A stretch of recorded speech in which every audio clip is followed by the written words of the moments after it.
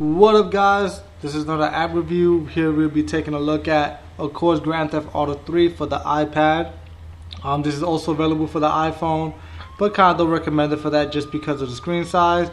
But if you have played the original one 10 years ago when it came out, it's the same amazing game. A bit of an upgrade, the fact that the load time is not as long. And a bit of a downgrade is the fact that the controlling is not as good because you have no control.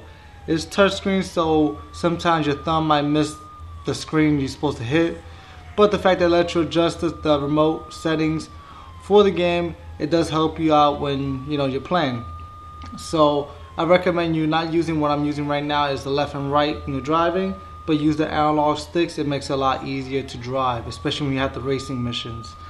But besides the little controlling problem, there is nothing else about the game that's bad. It's the same amazing game. It still holds up even after 10 years of being released.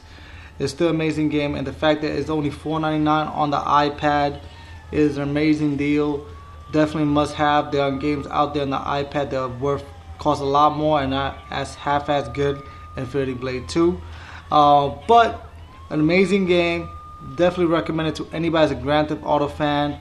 And if for some reason you never played Grand Theft Auto because you're 10 years old and when it came out you was not born, then this is definitely a must-have game for any true Grand Theft Auto fan. But that's my opinion. Let me know in the comments below. Yeah, so let me know on the iPhone, is it really good? Because for me the screen size would be a big issue. But let me know in the comments, is it a problem or is it not a problem? And let me know what you think about the game if you've gotten it, and if you have not gotten it and you played it for the PS2, let me know if you like the game. So until next time, guys, thank you for watching. Peace. Alright, guys, I know I was kind of late with the review, but that's again because I actually wanted to play the game. So again, these are two videos. I'm starting a new series where I recommend 3 games every 3 weeks. If you want, you can check out the first one. It's right there. And also 23 games I recommend for the iPad. But until next time, guys, peace.